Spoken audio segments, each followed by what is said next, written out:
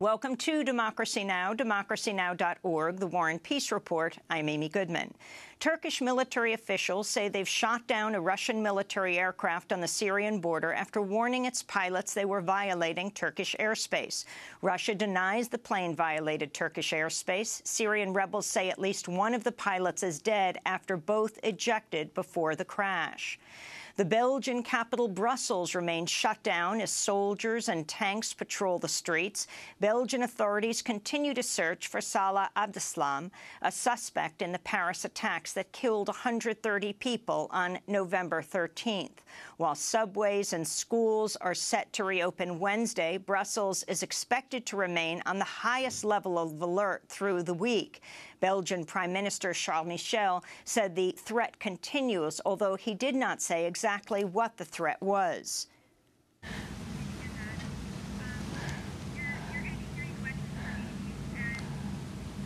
We were facing yesterday. The potential targets are the same as yesterday, too. I remind you, these are highly frequented places, such as shopping areas, shopping streets, shopping centers, and public transports. In neighboring France, police have continued a wide-ranging crackdown, carrying out more than 1,000 searches and detaining more than 100 people. The New York Times reports officers broke down the door of a restaurant selling halal burgers and Tex-Mex food in the Paris suburbs over the weekend, but found nothing. On Monday, police said they found a suicide belt in the Paris suburb of Montrouge, which may have been discarded by the fugitive suspect Salah Abdeslam.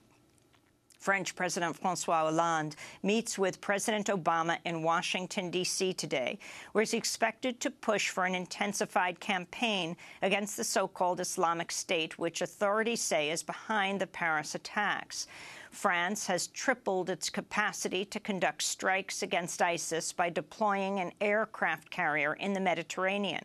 Both France and Russia have heavily bombed the Syrian city of Raqqa, the de facto capital of ISIS, which is also home to many civilians, hundreds of thousands of them.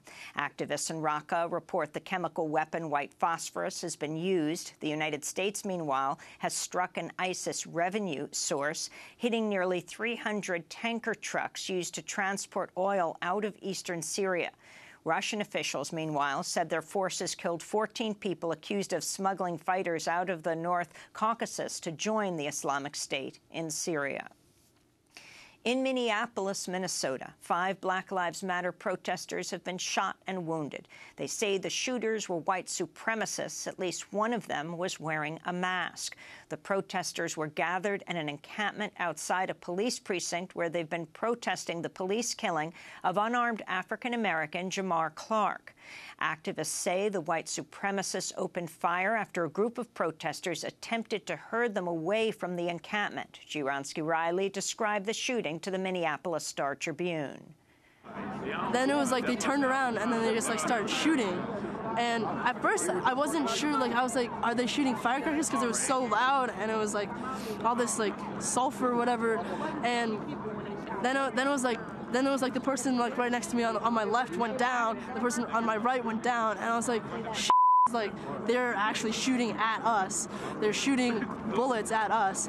Activists said police took a long time to respond to the shooting and then used mace on bystanders. We'll have more on the shooting and the police killing of Jamar Clark later in the broadcast with Minnesota Democratic Congressmember Keith Ellison. In Oregon, authorities say they're treating the assault of an African-American college student by 3 white students as a possible hate crime. Lewis and Clark student Tange Mavuna said he was beaten by 3 white men who used racial slurs, threatened his life, and forced him to drink an unknown liquid. In Chicago, Illinois, a white police officer who shot an African-American teenager 16 times last year, killing him, will reportedly be charged with murder today. October 2014, Chicago police officer Jason Van Dyke shot and killed 17-year-old Laquan McDonald. Police have claimed McDonald lunged at the officer with a small knife, but people who've seen police dashcam video say it contradicts the police account, instead showing the officer opening fire on McDonald while he was walking away and continuing to shoot him even after the teenager was lying on the pavement. Last week, a county judge ordered the city to release the footage of the shooting by Wednesday. We'll go to Chicago after headlines. The California city of Fullerton has agreed to pay $4.9 million to settle a civil case over the police beating death of a mentally ill homeless man in 2011.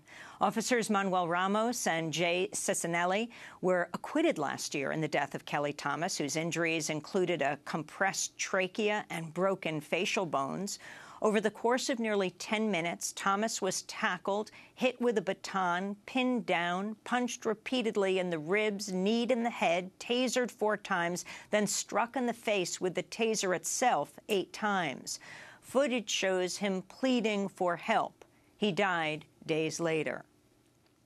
Republican presidential contender Donald Trump has doubled down on his false claim Muslims in New Jersey celebrated the 9/11 attacks. He said thousands of them did.